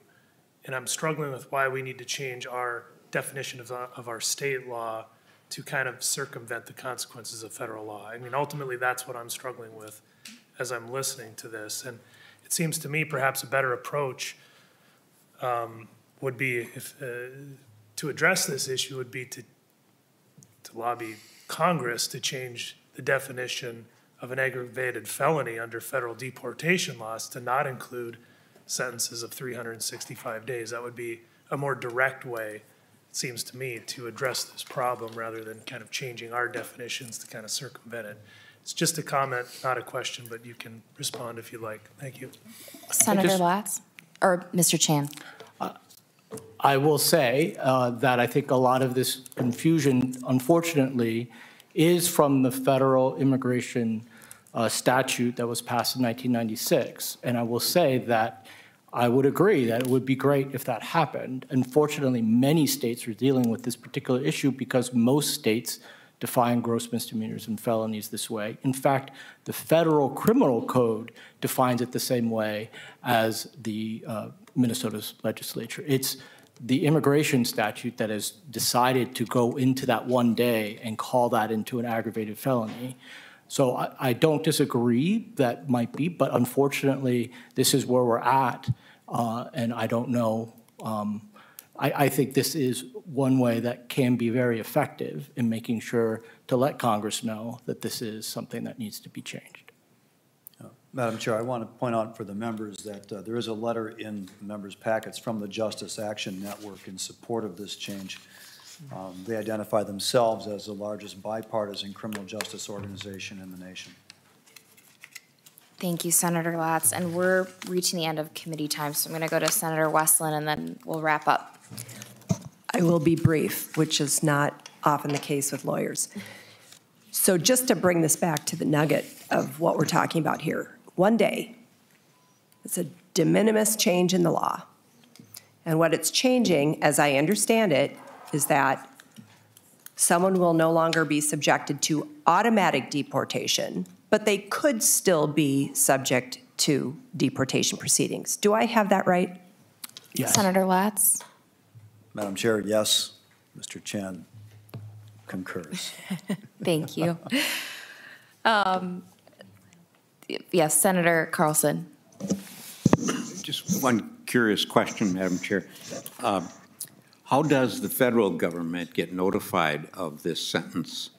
Is that automatic, or is that something that they pick up through some kind of searches? Mr. Chan? Most sentences, once they're entered, are public record. And so once there is information, depending on how, but the federal government uses many different databases, including the FBI database as well, to get information about someone that they may or may not be targeting. But in order to get that, they get it the same way most of the time as the public would in looking at the Minnesota public court records. Thank you, Madam Chair. Follow. Yes, Senator Carlson. Briefly. Yeah, so that means that there is no automatic notification by the state court to the federal government of either the 365-day sentence or a 364-day sentence. Mr. Chan? There had been previous practices, but there is no automatic notification, no. Thank you, Madam Chair. Senator Latz, would you like to speak to the bill? Yes, just a note that this has received broad bipartisan support across the legislature, and I ask for similar consideration here. Wonderful. Move Senate File 816 be recommended to pass and be As amended? as amended and be referred to, where's it go? Floor? To the floor. Wonderful. Thank you, Senator Latz. Senator Latz moves that Senate File 816 as amended be recommended to pass. So the floor, all those in favor? Aye. Any opposed? No. The motion passes. Oh, that's all we have? I can adjourn us? Yes. We're adjourned. I hope I didn't confuse you or anything.